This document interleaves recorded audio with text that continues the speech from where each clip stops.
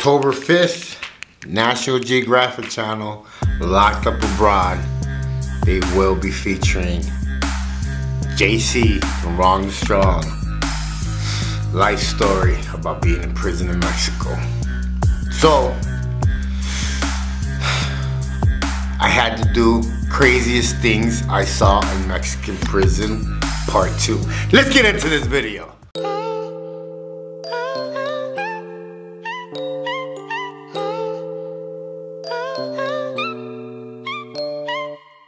Cartel got me working for the big faces. Federale got my car full of brick cases. Hit the pen with a grin, there ain't no faking. I was picked to my back for my shoelaces. Got out, should've seen the look on their faces. All jealous cause your boy stacking hella paper. Set up by the crew, they done put a banger in the trunk of my car and left me to hang there. No thing, then attorney went and beat the case. Got a job digging holes for minimum wage.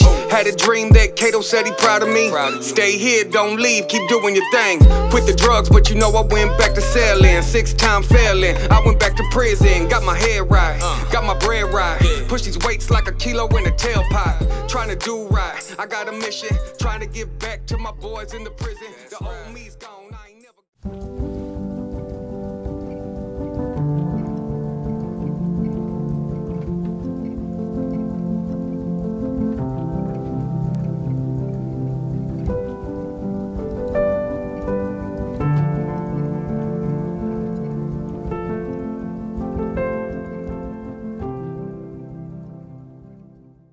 What's up, guys? My name is JC. I am Wrong to Strong. If you're new to my channel, make sure you subscribe, hit that bell so you don't miss nothing.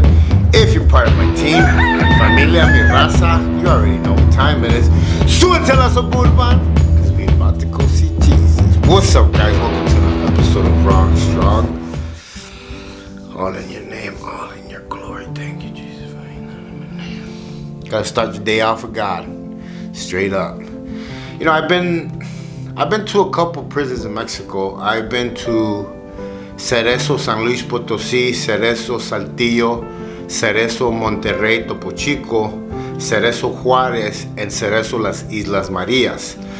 A lot of these prisons that I did time at are actually museums now. The Islas Marias is a museum, the jail in San Luis is a museum. I don't know about, Monterrey too. Saltillo and Juárez are still the same. But the stuff that I seen surprised me, to tell you the truth. The number one thing that I got to see a lot in Mexican prisons, and I think I brought this up in one of my other videos, was tunnels. Everybody was trying to dig tunnels. In Mexico, it's allowed to escape. They believe that every human has that wants freedom, so it's not against the law to try and escape. They won't add time to you. They won't. No, like you're allowed to try, but if they kill you, that's on you. So everybody's always trying to find a way to escape, and there's been a lot of escapes in Mexico. I mean, they just don't put it on the news. One of my friends in San Luis Potosí, he built a wooden bed with like a secret compartment, and that's how he escaped from that prison. And he got out. He was one of my really good friends in there. He had, I think, a 20-year sentence, so he had been down a couple of years. He wasn't gonna stay there to do all the time. He was gonna try to escape. I always tell people to watch the movie Get the Gringo with Mel Gibson, because that would give you more of a feeling of what Mexican prison used to be in the 90s. You know, 80s. It was bad. It was bad, and the reason why I say it was bad was because there was so much violence in there. There was so much drugs, guns, weapons, drug lords. So there was always something happening. But I got to see some pretty crazy stuff. The tunnels were number one. Everybody was trying to escape. I don't know why it never crossed my mind. Maybe, I don't know. But everybody was trying to dig tunnels. Drugs. I never seen such a mass amount of drugs in prison. There was 8 units. Every unit had the big drug dealer and the small drug dealer. And the reason why I know this is because I had credit with everybody.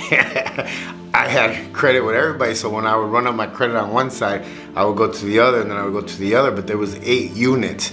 I had never seen kilos of cocaine until I landed in Mexican prison. Like, remember, I was 17 years old, and I was mainly dealing with weed when I first started.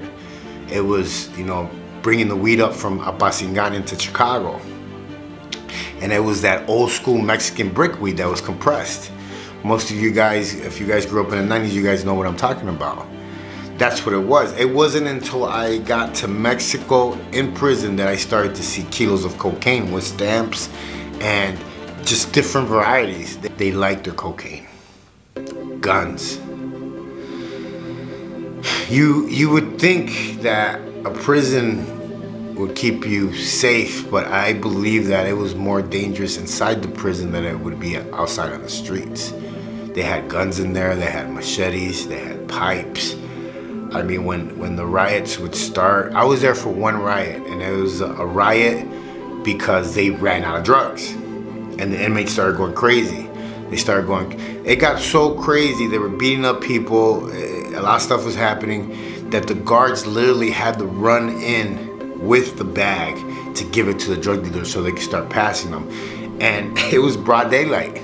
Drug lords going out at night to party and club and then coming back in the morning. Yes, it is true.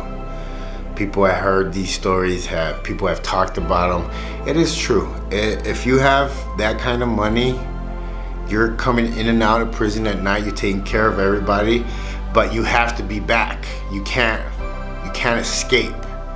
It's one of those things that's like a double-edged sword. Like, you get to taste freedom, but you have to come back and finish your time. A lot of drug dealers in there enjoy that time because they're still seeing their families, they're still going out at night. It's not like America where they completely take everything away from you. Sex, family, like everything. No, like in Mexico, in prison, you're allowed to have sex with your wife. You have conjugal visits. So it's a very different lifestyle. But if I had to pick where I was gonna do my time, honestly, I would pick the United States. I wouldn't pick Mexico. For one, I would run out of money. 2, I don't want to be part of like having to worry about my life, take care of myself, or take life, or it's just a very, very violent monster world because there's so many drugs, there's so much power, women, there's a lot of bad stuff in the plains. So yes, craziest things I saw in the Mexican prison part 2. Tunnels, kilos of cocaine inside prison, guns inside prison, drug lords going out to party at night. And none of this is to glorify none of that lifestyle. I am not glorifying. The only thing I glorify today is Jesus. I walk with the Lord. Yes, it took me 43 years, but I'm happy that it took me that long. Why? I wouldn't be here telling you these stories.